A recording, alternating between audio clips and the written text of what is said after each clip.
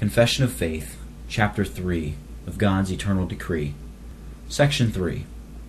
By the decree of God, for the manifestation of His glory, some men and angels are predestinated unto everlasting life, and others foreordained to everlasting death. Question 1. In what sense are the words predestination, the Greek word prorizo, foreknowledge, the Greek word prognosko, election, the Greek word ekloge, and purpose, the Greek word prothesis, used in this mystery? Answer. To predestinate signifies to determine something concerning things before they take place and direct them to a certain end. It is used by authors in three ways. Number 1, more widely for every decree of God about creatures, and more especially about intelligent creatures, in order to their ultimate end. Number 2, more specifically for the counsel of God concerning men as fallen, either to be saved by grace or to be damned by justice, which is commonly called election and reprobation. Number 3, most specifically for the decree of election, which is called the predestination of the saints. Question 2. Doth this word embrace only election, or doth it embrace reprobation as well? Answer. That the word embraces both is demonstrated by the following considerations. Number 1. The Scripture extends the word proridzein, that is predestination, to the wicked acts of those reprobates who procured the crucifixion of Christ. The Son of Man goeth kata, according to horismenon, the appointment or decree. Luke 22 verse 22 and Acts 4 verse 28. And truly the Son of Man goeth, as it was determined, but woe unto that man by whom he is betrayed. Acts 4:28. For to do whatsoever thy hand and thy counsel determined before to be done. Herod and Pilate did nothing but what the hand and counsel of God, proorizen, pre-appointed or pre-decreed, to be done. Number 2, the Scripture uses equivalent phrases when it says that certain persons are appointed to wrath. 1 Thessalonians 5 verse 9 and 1 Peter 2 verse 8. For God hath not appointed us to wrath, but to obtain salvation by our Lord Jesus Christ. 1 Peter 2 verse 8. And a stone of stumbling and a rock of offense, even to them which stumble at the word, being disobedient, whereunto also they were appointed. Fitted to destruction, in Romans 9 verse 22. What if God, willing to show His wrath and to make His power known, endured with much long suffering the vessels of wrath fitted to destruction? Ordained to condemnation in Jude verse 4. For there are certain men crept in unawares, who were before of old ordained to this condemnation, ungodly men, turning the grace of our God into lasciviousness, and denying the only Lord God and our Lord Jesus Christ. Made unto dishonor in Romans 9 verse 21. Hath not the potter power over the clay of the same lump to make one vessel unto honor and another unto dishonor? And for the day of evil in Proverbs 16 verse 4. The Lord hath made all things for Himself, yea, even the wicked for the day of evil. If reprobation is described in these phrases, why can it not be expressed by the word predestination? Number 3, because the definition of predestination, that is, the ordination of a thing to its end by means before it comes to pass, is no less suitable to reprobation than election. The second word which occurs more frequently is prognosko, foreknow, or to know beforehand. Paul speaks of it more than once, whom he did foreknow, Romans 8 verse 29. For whom he did foreknow, he also did predestinate to be conformed to the image of his Son, that he might be the firstborn among many brethren. He hath not cast away his people, which proegno, Romans 11 verse 12. God hath not cast away his people which he foreknew. Wot ye not what the Scripture saith of Elias, how he maketh intercession to God against Israel, saying, And they are called elect according to the foreknowledge, 1 Peter 1 verse 2. Elect according to the foreknowledge of God the Father, through sanctification of the Spirit, unto obedience and sprinkling of the blood of Jesus Christ. Grace unto you, and peace be multiplied. Question 3. Is this foreknowledge a bare theoretical knowledge, or is it a practical, i.e., does it indicate a simple, or is it practical, i.e., does it indicate a simple knowledge of the future, or does it embrace the will of God? Answer. When the Scripture uses the word prognosko in the doctrine of predestination, it is not in the former sense of bare foreknowledge whereby he foresaw the faith or works of men. The reasons are as follows. Number 1. Bare foreknowledge is not the cause of things, nor does it impose order or method upon them, but finds it out. Number 2. Nothing could be foreseen by God but what he himself had granted, and which would so follow predestination as the effect, not indeed precede it as a cause. In this sense, Christ is said to have been foreknown, proegnosmeno, foreordained by God before the foundation of the world, 1 Peter 1 verse 20. Who verily was foreordained before the foundation of the world, but was manifest in these last times for you. Sometimes it is taken for both the love and election of God, Romans 8:29 and Romans 11 verse 2. For whom he did foreknow, he also did predestinate to be conformed to the image of his Son, that he might be the firstborn among many. Romans 11 verse 2.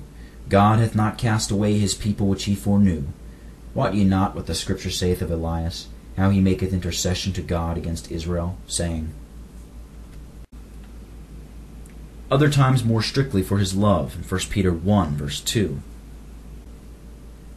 Elect according to the foreknowledge of God the Father, through sanctification of the Spirit, unto obedience and sprinkling of the blood of Jesus Christ. Grace unto you, and peace be multiplied. Both are practical and not mere theoretical expressions. Third, we must explain the word ekloge, election, which now and then occurs. Sometimes it denotes a call to a political or sacred office. 1 Samuel 10 verse 24 and John 6 verse 70.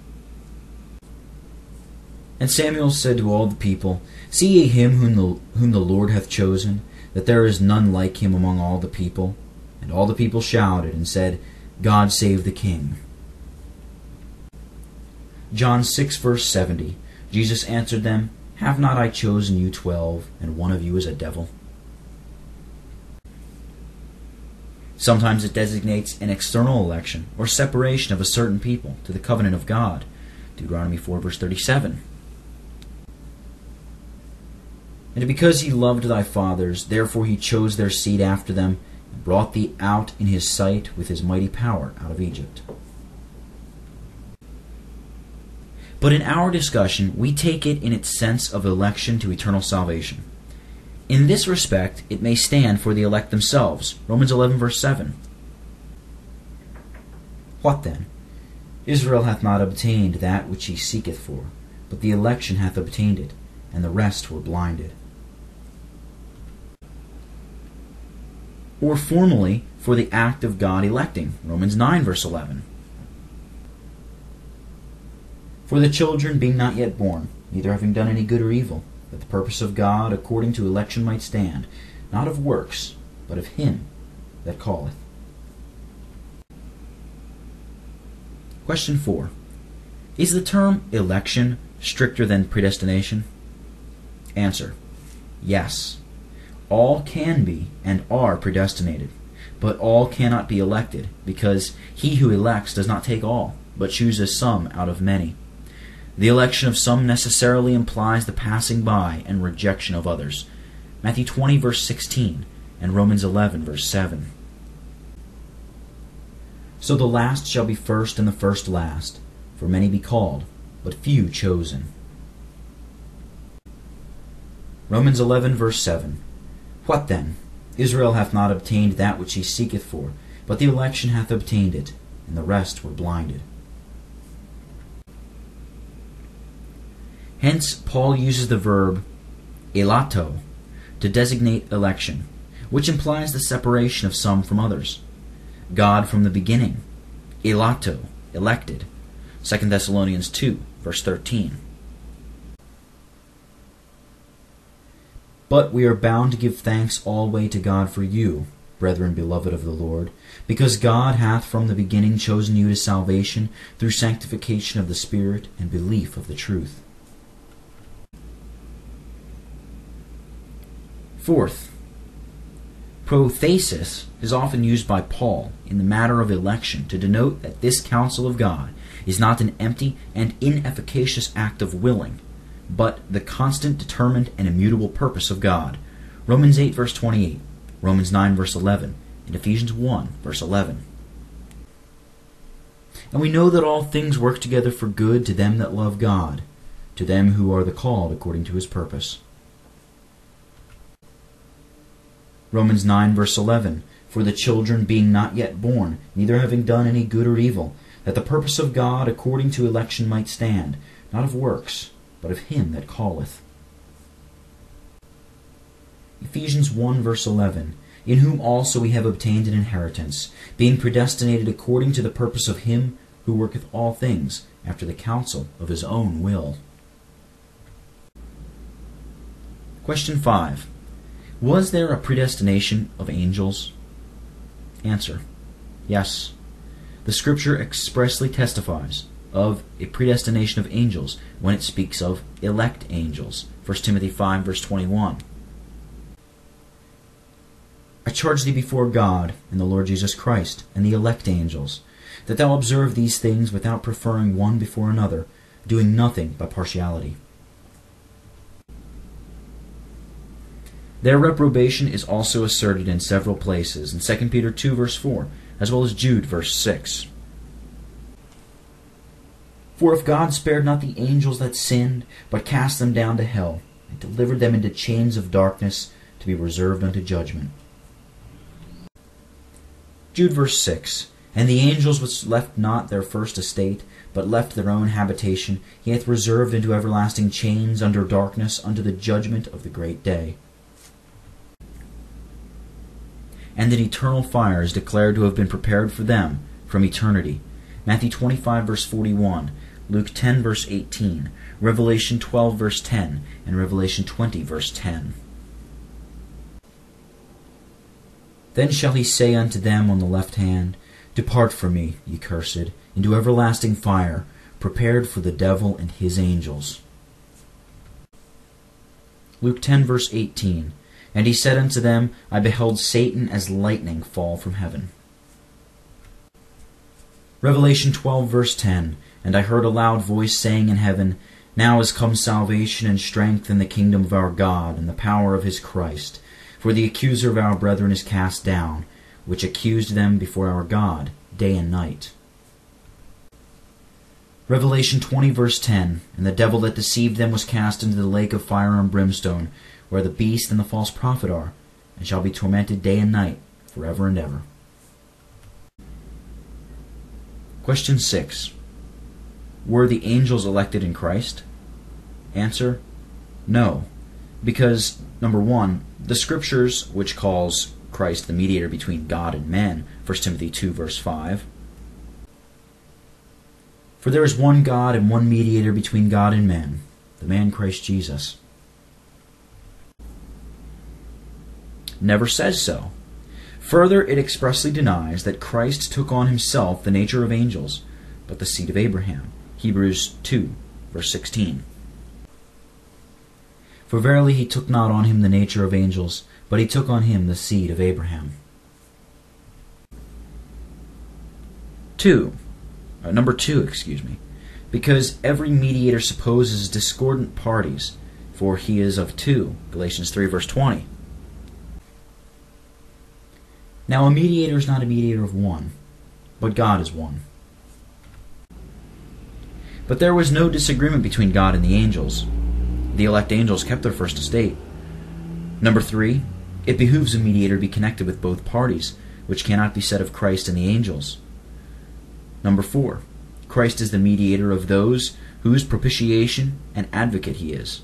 1 Timothy 2, verses 5 and 6, as well as 1 John 2, verses 1 and 2. For there is one God and one mediator between God and men, the man Christ Jesus, who gave himself a ransom for all, to be testified in due time.